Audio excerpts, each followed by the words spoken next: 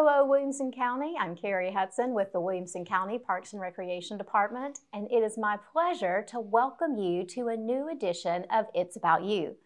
Our show typically talks about the facilities, programs, activities, and events offered by Williamson County Parks and Recreation.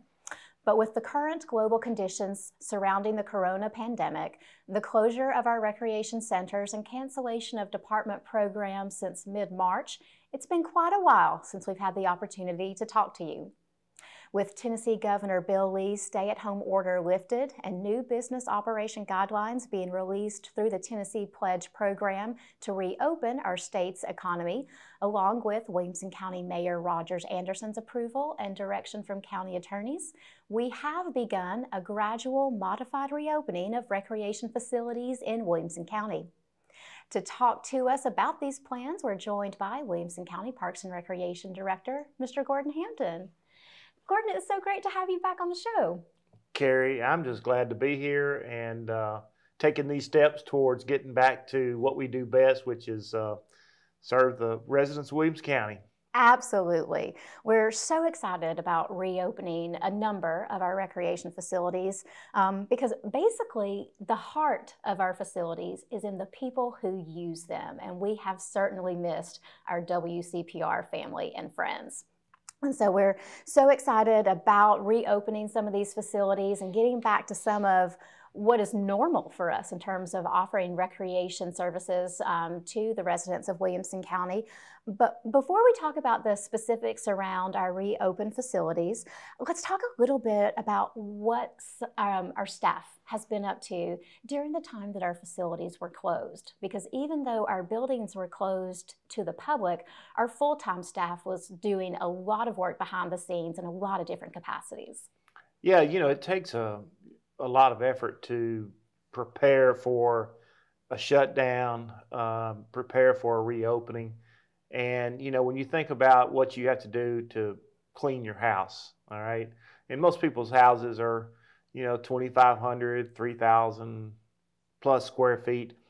When you start talking about having to clean 30,000 square foot buildings, and all the surfaces and the equipment and everything that we know people are going to be touching, it can be almost, if you think about it to that magnitude, a monumental task. Very true. So our staff has, you know, during the stay-at-home order that the governor issued, we were bringing people in and observing all the social distancing requirements and everything like that, but we were still bringing people into work in shifts so that we could be ready when the order was given that we could reopen.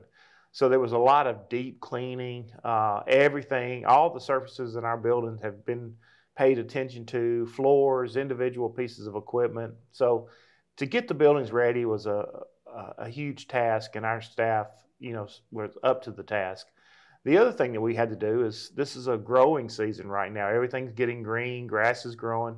So our maintenance guys and our parks maintenance guys were extremely busy. We're still having to cut grass with those recent storms. You know, we're still out there having to get the limbs up that fall out of trees. And we've got to maintain our parks and inspect our parks because we never closed any of our outdoor amenities. Exactly. And so with all that being said, we actually have been working, you know, during this whole time. A lot of people don't realize that, but it's been good for our staff to stay busy and stay engaged with one another. And like I said, it just takes a lot of effort to be ready to get back to where we are today, fortunately. Exactly. And our staff also had the opportunity in assisting a couple of other Williamson County government departments over that time, helping the Williamson County Emergency Management Agency with the operation of Williamson County's coronavirus hotline. We also worked with individuals from the Williamson County Health Department with some of their testing that they've been doing at the Williamson County Ag Expo Center and other things like that. Where there was a need, we tried to be as responsive to that as possible to help out where we could. You know, I'm so proud of all the people that volunteered, and that's the key word. You know, they did volunteer to go assist in the call centers, assist in the testing centers, and you know, the fact that they did that because they want to help others and they want to, do their part. I couldn't be any more prouder, of our staff and all those that stepped up to do that. It made me feel real good that they're that conscientious in their service. Absolutely. All right, so let's talk about what's open. So like you just said a few minutes ago, our outdoor park amenities never closed. So our outdoor parks, our walking trails and playing surfaces, those have been open for individual public use. And we do encourage patrons to practice social distancing when utilizing those amenities. One thing that we did have to close for the month of April was probably our largest outdoor park to date, Timberland Park, but we are happy that that park is now back reopened at its full regular operating schedule. Yeah, that is true. We don't, a lot of people don't realize, just the number of visitors that we have out there on a daily basis. And, over the period of a week, the number of visitors to Timberland Park is in the thousands.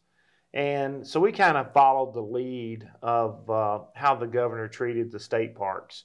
And when he determined that it was in everybody's best interest for safety to close the state parks, then unfortunately we went on ahead and closed Timberland as well. But Timberland Park is back, and that's really at this time the only amenity that we have that is operating under its normal policies. Correct. And everything else has been dramatically changed. I'm sure you're going to get into that too. We will, but just to state real quick before we move over to those other amenities, Timberland Park is open 7 days a week now from 9 a.m. to 6 p.m. And as weather and seasonal allergies allow, we hope you visit us out there at Timberland Park. It's a wonderful place to be. All right, now we'll talk about the indoor facilities. We have reopened 5 of our main recreation facilities in Brentwood, Fairview, Franklin, Nolensville, and Spring Hill. And those include the Indoor Sports Complex, the Fairview and Franklin Recreation Complexes, the Longview Recreation Center at Spring Hill, and the Nolensville Recreation Center. And like you said, operation is a little different, but we're so happy to have these buildings back open. And like we said at the beginning of the show, being able to offer some of our services back to the community. Let's talk a little bit about some of the modifications, because there are several things that have changed in terms of facility operations and guidelines that have been issued through the state that dictate how these facilities can function for the next little bit. So we'll start off with the modified schedules. All of these facilities are operating under modified schedules and hours of operation. And we're still being able to offer services those 6 days a week.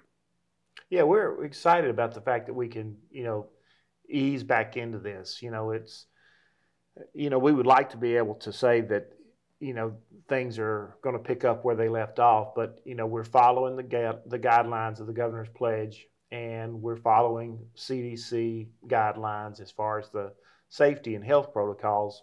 And with that being the case, right now we're only really able to use just a fraction of the amenities in our facilities. And it's actually worked out pretty good, Kerri, in the fact that because of the safety net that we have to cast out there with everybody having to be interviewed before they go into the facility, answering the 5 wellness questions, everybody having their temperature taken through a temporal scanner, that takes a couple of moments to do that. And everybody's been just really patient about it. Everybody understands that it's in everybody's best interest to, practice and continue to be observant of these safety protocols. And so far, we haven't really had any pushback. Everybody's been very patient. They've been very cordial to one another and to our staff. So this gradual rollout of these limited amenities and uses of the facilities has really gone well. Now, hours of operation for now are Monday through Friday, 6 a.m. to 6 p.m., Saturday, 8 a.m. to 12 noon, and the facilities are closed on Sundays. As far as modified amenities, we do have just a few amenities that we can offer to the public at this point. They include our wellness centers in all 5 of the recreation facilities that are reopening. The gymnasiums in 4 of those facilities, but the gymnasium's purposes are being restricted right now to only pickleball play. Yeah, and a lot of people are, they get a little aggravated about, why can't you do this? And what's the difference between pickleball and basketball? Why can't we play basketball? And there's a lot of answers to that, but we keep referring people back, and we'll say this quite often during this taping that we're doing here. We refer back to the governor's pledge, and and the mayor is in line with that. A lot of people, we've had to give a lot of civic lessons about where the federal government's responsibilities begin and end, and then what the state's responsibilities are and who makes these decisions. And we operate under the guidelines of the state of Tennessee, and they come from the governor. So his plan is easy to follow, and it's easy to see. You can go online and you can just Google the Tennessee Pledge, and you get to the section where it talks about gymnasiums and recreational activities, and it really spells it all out. But, rather than going into all the details of that, I would just encourage people to make themselves familiar with it, and then just realize that we are here to serve and keep things safe. And we've got to follow those guidelines, because if we don't follow the guidelines, we're just going to have to close our facilities back up again. Mm-hmm. And then one other amenity that's allowed with this reopening are our indoor tennis courts in Brentwood. Outdoor tennis courts were always left open to the public for their own use, but we do have ways now to offer indoor tennis services in small numbers for people who are looking to play or pick up instructional programs again as well. So information about that's available through our website. If you're really more interested in kind of some of the fundamentals of how these policies and procedures work, you can visit us at WCParksandRec.com. From the homepage, you can click on a button for coronavirus updates, and we've got a lot of general information there to help guide the public in using these facilities. Let me also say this, though, because you mentioned tennis, and when you had asked me about pickleball, one of the things that kind of makes those sports or those activities ones that we can do right now is it boils down to painted lines. Mm-hmm. And the observance of social distancing. Tennis courts and pickleball courts have painted lines, and if you play those according to the rules, you have to stay within those lines. You're separated by a net, and so just the actual general guidelines of the game means that you're going to be social distancing, whether you are really trying to social distance or not. It's just the way the game is set up. Mm-hmm. As opposed to basketball, where the contact is elbow to elbow, body to body, and you're all handling the same ball. Yep. So a little common sense can actually explain, why some things are allowed at this time and why they aren't. But I just thought I would just throw that out there, because the painted lines is really been very helpful in helping us to determine what we can do and what we can't do. It's a key component, yes, to a lot of that, absolutely. Talking about some of our new facility operation guidelines, with the bullet points set out in the Tennessee Pledge plan for exercise facilities and their operation. When people come to our facilities, it's going to be a little bit different than it was in the past. And to help prepare the public for how entrance and exiting our facilities will operate now, we just kind of want to walk through what that looks like in this day and age. Like you mentioned earlier, everybody who comes to the recreation facility will have to pass an entrance exam. You'll have your temperature taken with a temporal scan thermometer. Any individual with a temperature that registers 100.4 degrees or higher is not allowed admission into the facilities. And then there are 5 health questions that our staff will ask that individual, and any positive or confirmation to one of those questions also means that you're not allowed admission into the facilities. Those questions are available in the Tennessee Pledge packet for exercise facilities. So if you do visit the state's website, you can view those 5 questions there. Then once people come into the facility, there are limited occupant capacities for the available amenities in the facilities. Let's talk a little bit about those. Because, one of the things that's appropriate with reopening these buildings is, of course, keeping everybody safe. Our kind of mantra in Parks and Recreation for the past couple of days is, I'm okay, you're okay, let's keep it that way. Mm-hmm. We have some signs that say that too, We right? do have some signs in our facilities that say that now, absolutely. So these limited occupancy capacities, those are also listed on our website as well under the coronavirus updates section.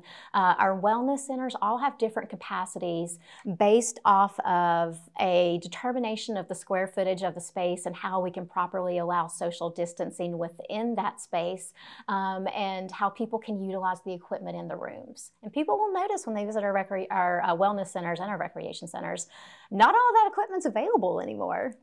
Yeah, it's easy to, our staff did a great job. Let me just start by saying that, of going in and moving things around, where we could establish a 6-foot distance between seat to seat. We were able to do that at great effort because some of that equipment is really heavy. Yes. But Kerri, we could not have done a better job. We could not provide a safer environment than what we're doing. We're following all the guidelines. We're following all the protocols. And so far, with the exception that I know of one person, everybody has been very complimentary about how they feel like it is a great, safe environment.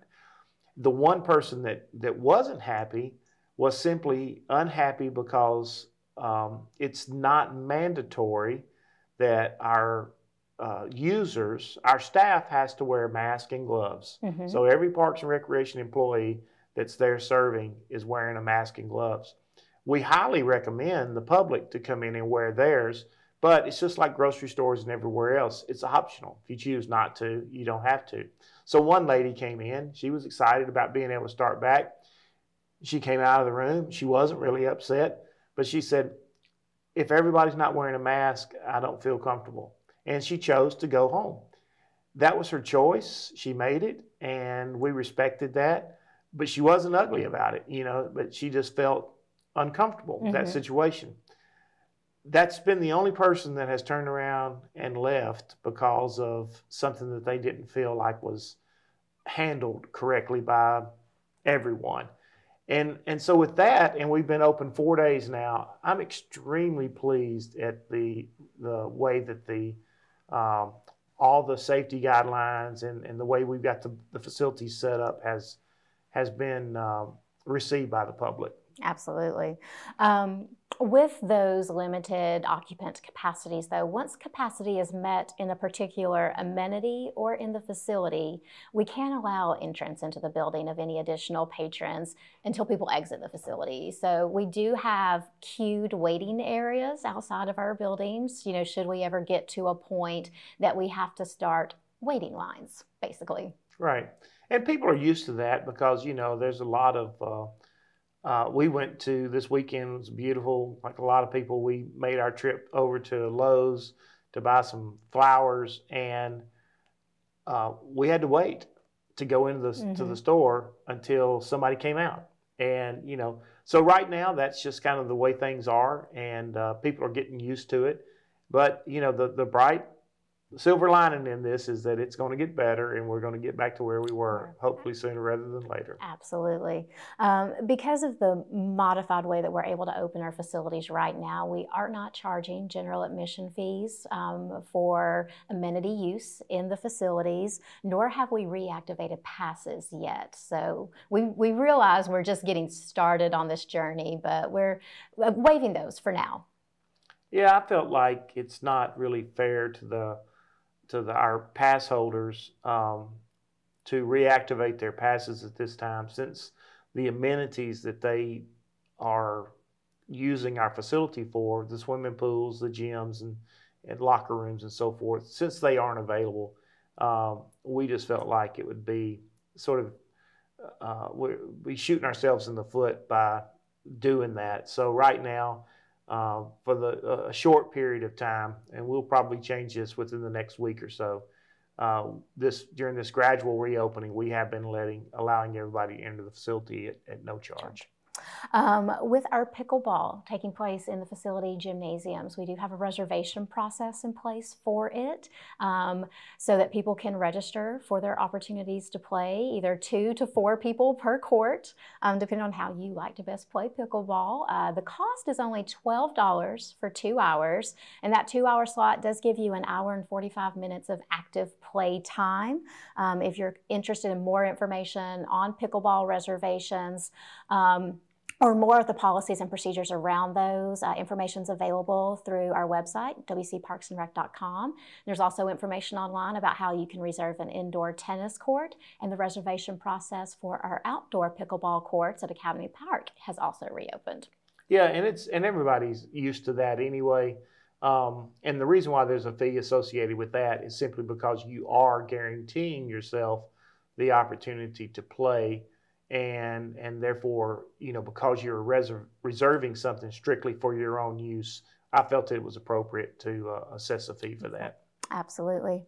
A couple other things. Seniors ages 60 and over will have facility entrance priority, to our 5 main facilities that have reopened Monday through Friday from 6 to 8 a.m.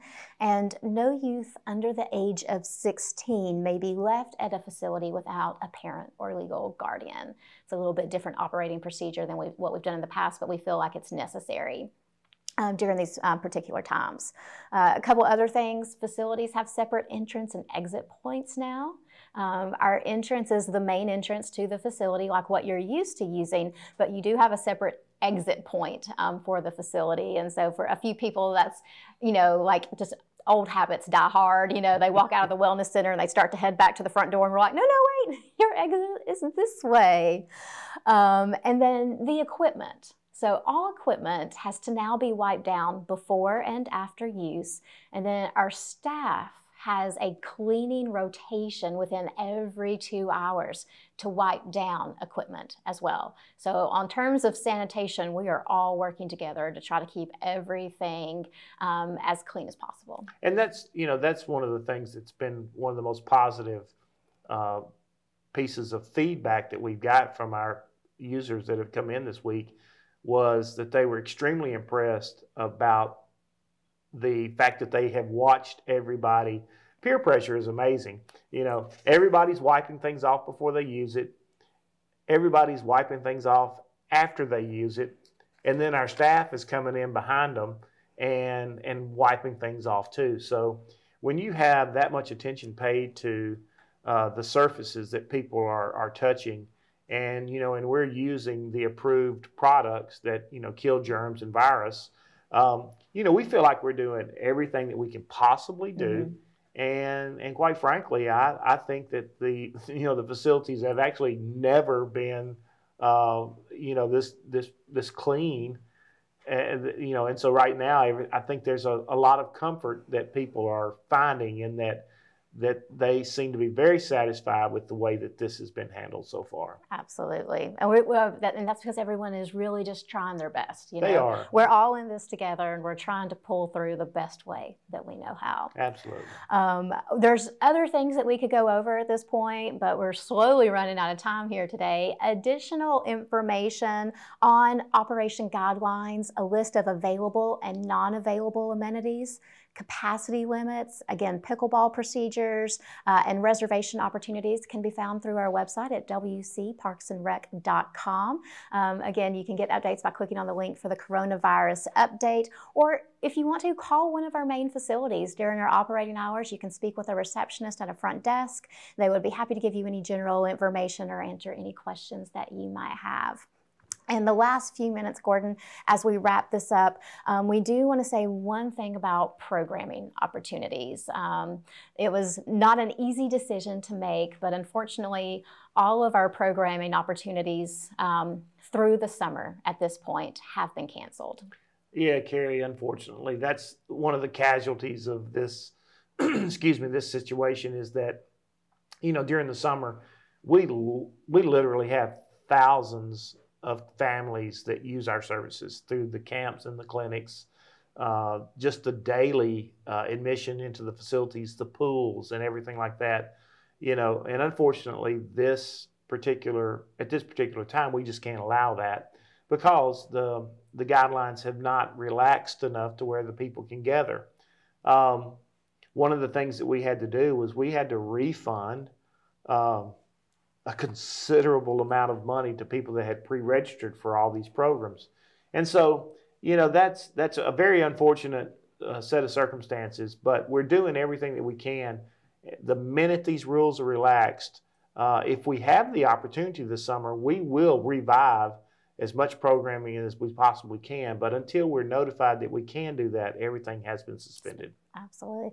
And I think the most important statement in what you just said was that as new guidelines are released and as we are allowed, we will pick up as much programming and additional facility operations as we can to meet the needs of our public. Yeah, I mean, yesterday, for example, the governor issued another change to his pledge, which now is going to allow small group training, and we could even introduce certain parts of our youth dance program.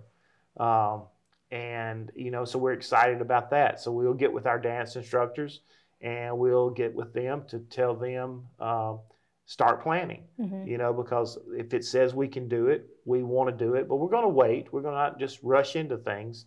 But we're going to plan this out, and we're going to be able to, at some point here in the upcoming weeks, reintroduce our dance program. And that will allow some activities during the summer that we thought we were going to have to cancel, but it's just another example of how, as we see these guidelines relaxed, we're going to be ready to reintroduce these things to as part of our services, and I'm excited about that. It's a step in the right direction. All right, well, we'll end it on that note. I want to thank you so much for your time this morning and coming in to share a little bit about these reopening or the gradual reopening of our facilities with us. Well, Kerri, it's always a pleasure to come over here and do this with you, and we know we're proud of what we do, and it's a wonderful community, and we're glad that we're starting to get things back into some level of normalcy. Great. All right. Well, as we close the show today, just want to let you know, latest updates and detailed information as it's available to us will all be posted through our website at WCParksandRec.com. Be sure to log on and check us out frequently for the latest news, or you can follow us on our social media channels through Facebook, Instagram, and Twitter for up-to-date announcements and news as our situations continue to change with operation in our facilities, and hopefully at some point in the future, a gradual list of modified programming opportunities. Thanks you guys for joining us for today's show. We'll see you next time. And until then, remember, Williamson County, it's all about you.